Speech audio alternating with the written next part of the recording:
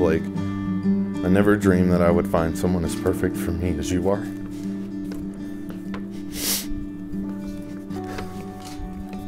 We are so weird in our own way, and I wouldn't change it for the world. Sarah, how can I sum up all of my feelings on this day? Today is the day my life becomes complete. Today is the day the love of my life walks down the aisle. Today is the day I marry my best friend. No words will ever be able to express my love for you. I promise to live out my days on this earth, proving you are the woman for me and that I love you with all my heart. You are so beautiful inside and out. You are also so incredibly funny. Yes, I admit it. You are a woman of intelligence, thoughtfulness, and compassion. I thank God every day He has blessed me with you. You challenge me and you push me to be a better version of myself each day. You support me in every way, and I will never take you or your heart for granted. I love that we share the same goals, hopes, and dreams. Together, I think that we make a pretty rockin' team. You are more than I could ever have asked for, and a best friend, wife, and future mother to my children. Believe it or not, every guy dreams about their wedding day and who they see coming down that aisle. I can tell you that without ever a doubt that you are the woman of my dreams. I can't wait to spend today, tomorrow, and the rest of my life with you by my side. No matter what comes our way, and no matter how much time has passed, know that our love will never fade. I know that we can and will always find strength in God and in one another, and that we will continue to grow together. I am so happy that you are my weirdo forever. I love you so much, Sarah. There is no other person on this planet I want to grow old with. You are my best friend, the love of my life, my rock, and my home. I will push through this life with you for all of the good times and the bad. I will always strive to be the very best husband for you. I promise you my lifelong devotion and to love you unconditionally forever. I promise to love and support you until the day I die. I can't wait to see you walk down the aisle and say I do. Love, Blake.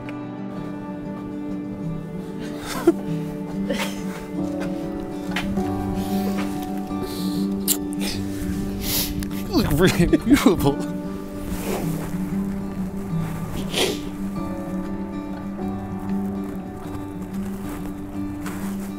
Supposed to have suspenders.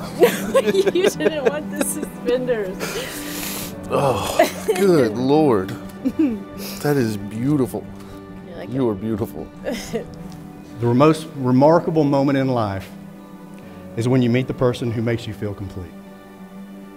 The person who makes the world a beautiful and magical place. The person with whom you share a bond so special that it transcends normal relationships and becomes something so pure and wonderful that you cannot imagine spending another day of your life without each other. 1 Corinthians 13 verses 4 and 7 says, "Love is patient, love is kind, it does not envy, it does not boast, it is not proud. It does not dishonor others, it's not self-seeking, it's not easily angered, it keeps no record of wrongs. Love does not delight in evil, but rejoices with the truth.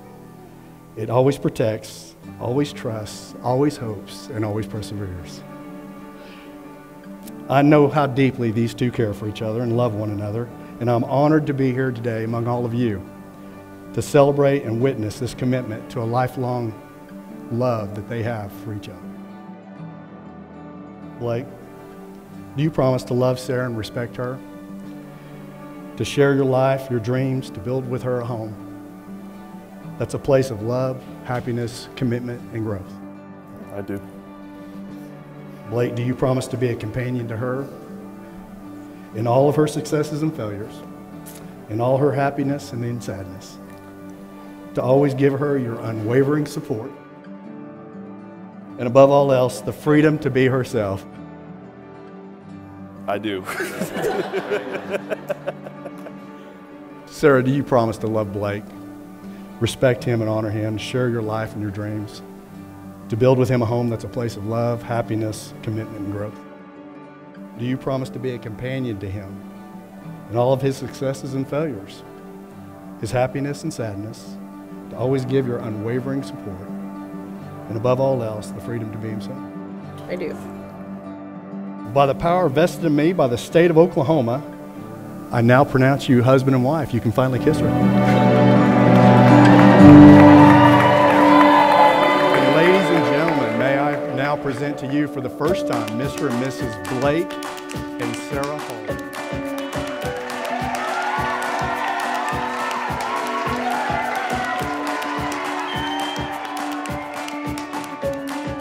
So Sarah and I have known each other for approximately 29 years and 17 days, according to the Google calculator that I found online. The official story on how we met is that my mom took me to the hospital when she was born, and that was our official meet time. So Sarah and I grew up together more like sisters, actually a lot like sisters. For instance, she probably still has some shirts she borrowed from me in middle school. Sarah has an amazing ability to become friends with anyone she meets. She literally has friends everywhere. She has a contagious personality that you just want to be around. When she first told me about Blake, I knew that it would be different when I met him. They were so smitten with each other. He was so sincere, and it was something that I'd always hoped Sarah would find in someone. I'm so happy for both of you, and I'm so proud that you finally found the one. I just want to give a big congratulations to you both, and I love you. I want to say that this is probably one of the happiest days of my life, not only for the newlyweds, Blake and Sarah, but Blake has finally admitted that I'm the best man. Now, I've known Blake for 24 years now, and I wouldn't trade that time for anything. We have fought, laughed together, fought, cried together, fought. I'm only kidding. We quit fighting after he almost broke my wrist. Blake, I love you. You have grown into the man that any mom, dad, brother, or sister can be proud of. All right, Sarah, you ready?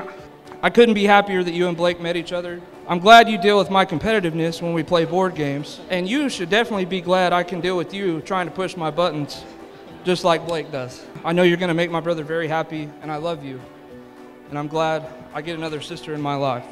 We welcome you with open arms. So everyone, raise your glass. To my best man and his new bride, may your life be filled with love for one another and the most happiness you can imagine. I love you both.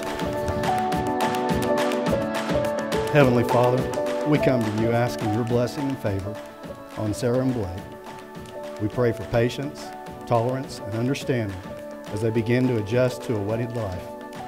May theirs be a home where there is much joy, laughter, support, and an atmosphere of acceptance and safety.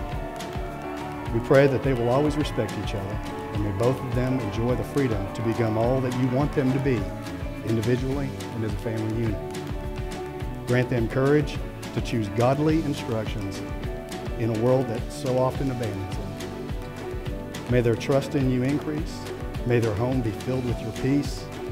We ask this in the name of our Lord Jesus Christ. Amen.